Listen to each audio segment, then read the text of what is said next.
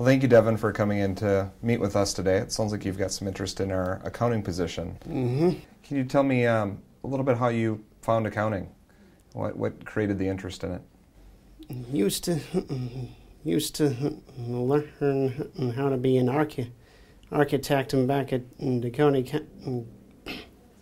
County Technical College, but due to the fact that we had to hand draw designs, we decided to be involved with accounting because it's more computer-based rather than with hand drawing. During, say, interview, quickly noticed the scent of permanent markers and fumes were rather choking. So we couldn't answer the question quickly and clearly. Got distracted. During Devin's interview, there was a permanent marker that had been used in the room. Devin explained afterwards that he had smelled that had caused him some sensitivities to that smell when others in the room had not even noticed that smell. So it just demonstrates just that heightened sensitivity individuals can have. So some of his characteristics that were showing up is kind of the small cough or just a little bit of agitation where it was distracting him from answering all of the questions. So that's an example where the interviewer could notice those kind of symptoms that are happening and just ask the question, is there something I can do to make you more comfortable? Individuals with autism often are going to answer that pretty honestly and let you know, the lights are really tough for me, or there's a smell in the room that is distracting to me, something like that too. And you may or may not be able to change that situation, but at least it gives you information about what's impacting the individual's ability to answer some questions. Can you tell me what your greatest strength is and how it might be applicable to the position that you're interviewing for today? Well, one of them is I have an obsession for detecting and correcting errors. Okay. Whenever we see an error, we'll correct it immediately. Can you give me an example of a time you've done that? Well, there was one time that one of the clients created an error in one of his financial statements that apparently was worth 10,000 American dollars. Wow. So were you able to help recover that, or? It wasn't difficult, okay. Actually. What maybe 3 adjectives would best describe you? Best describe logical,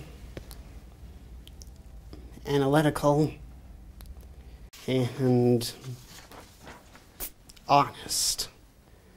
Can you give me some type of example that maybe shows the honesty side? Honesty.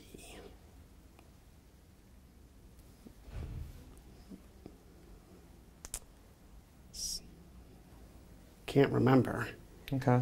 One of the challenges of asking the question, if a person says that one of their strengths is honesty, which many individuals on the autism spectrum have that as a great strength, one of the challenges to that, though, is that to explain what it means to be honest, you need to understand what it means to be dishonest. And when it's not in your repertoire to be dishonest because that's not right, it's hard for an individual to explain what it means to be honest because the perception that they have is, well, everybody's honest. You should understand what it means to be honest and what that strength is. I shouldn't have to articulate that in that way.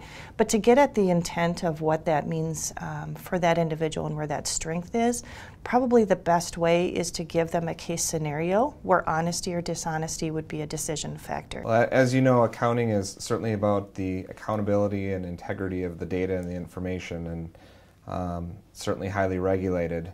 Do you feel like your background, your personality would kind of bring that home, that honest integrity that we need for this type of position?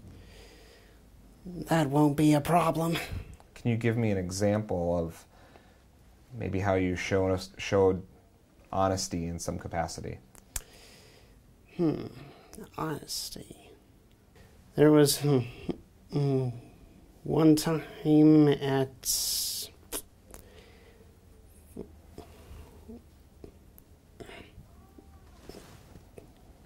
can't remember. Would you like maybe an example? Would that help? So, for instance, we had a situation here where our accounts payable team had identified some fraudulent behavior by one of our staff. And so they brought that to me so that we could make sure that we could do our due diligence and make sure, everything was being handled on the up and up. And it wasn't, so we had to take care of that situation. Unfortunately, we had to fire that employee. But, thank you to the person on our team that brought that to our attention. It showed that they had the ethical standards that we look for and the morals to make sure that we're in the loop on those things. Is there a situation where you were involved in showing honest behavior to, a fellow person, a friend, a family member, a coworker? Some of the modifications that I had to make were asking the question a little bit differently. Maybe use an example to gain an example from Devin's background.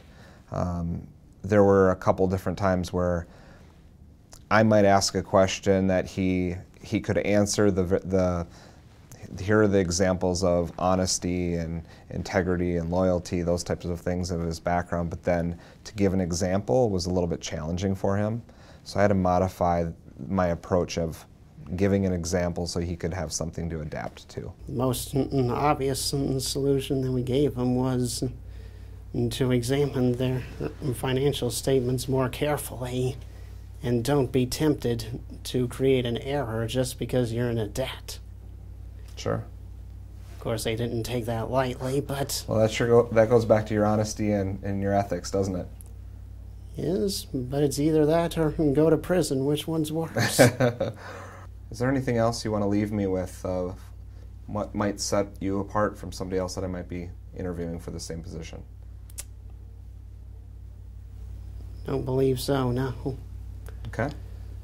It sounded like, what do you possess? What more strengths do you possess that would force you to look much better than any of, say, other potential employees? And that actually sounded highly in vain. In talking with him about why he wasn't comfortable answering that question is because he felt that it was a bit of a vain response, that he's better than everybody else. And in his education and with autism and the social coaching that's prevalent in services for individuals with autism, we teach about using filters, and that your first response, you need to think about, is it appropriate? Is it going to offend somebody? And so in his response, he potentially was using his filters to say that I could respond kind of offensively if I tell them that that's kind of an inappropriate question to ask me because it would make me look boastful or vain. Then he instead will choose to just not answer the question or not understand it. Well, I appreciate you taking the time to meet with us today. Thank you. Thanks.